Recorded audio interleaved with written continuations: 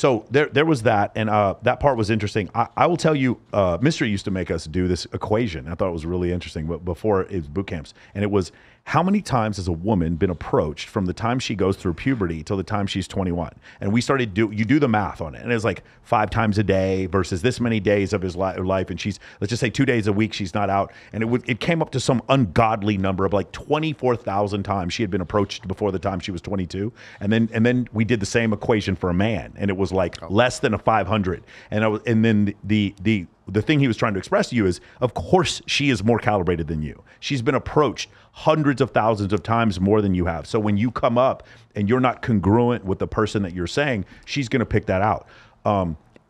David Buss talked about this, and Myron Gaines actually talked about this on Fresh and Fit, was the concept of women having a better ability to walk into a room and be able to sniff out hierarchies. They can very quickly tell that, like, that guy's the boss, but that guy's in charge.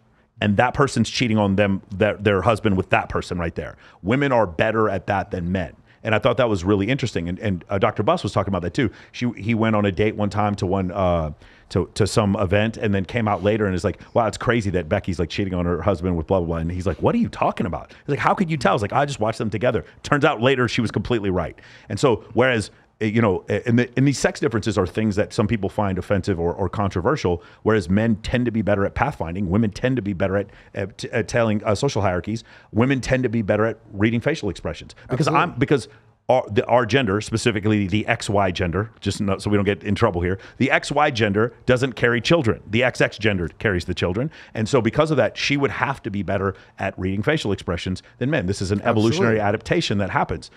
And that part was getting skipped too, because it was General Patton who said this. It was one of my favorite quotes. I'm former military officer. Yeah. The enemy gets a vote too, right?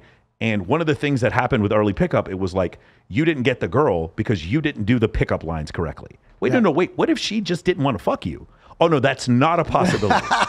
That's not a possibility. You didn't do your gambit correctly and didn't go to this step, to this step, this step. Attraction, not enough rapport. So then she opted out. Then she opted out. And it was one of these crazy things where when I started teaching social circle stuff, it was like, how about let's just have hundreds of them? Then a couple of them will pick you. And then once the first one picks you, then 2 more will fight over you. Then 3. Then all of a sudden the rumors come out that you had a threesome with these 2. Then 4 more fight after you. And then now you don't do any pickup at all, right? And it was just so outside. But guys who ran strip clubs, guys who were bartenders, guys who were like male strippers, guys who were VIP hosts, when I explained it to them, they were like, duh, how come everyone knows this? This is obvious. Yeah. Whenever I talk to guys in pickup, because here's the other thing that I noticed, and maybe you saw this too.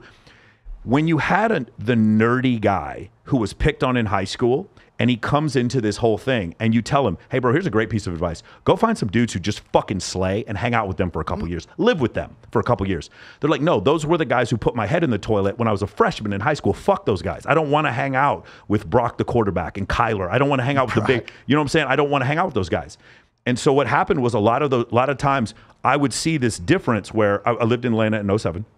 I would hang out with these club promoters who literally had women falling off of them. Would go to a club with 20, 30, 40 girls. And then I would read pickup forums and hang out with these guys who couldn't get a girl to save their life. And the reason why these two groups never communicated was because these guys had nothing, they had no interest in hanging out with pickup dudes. And pickup dudes were intimidated by the fucking former quarterback. And I just saw this separation that happened during that period of time.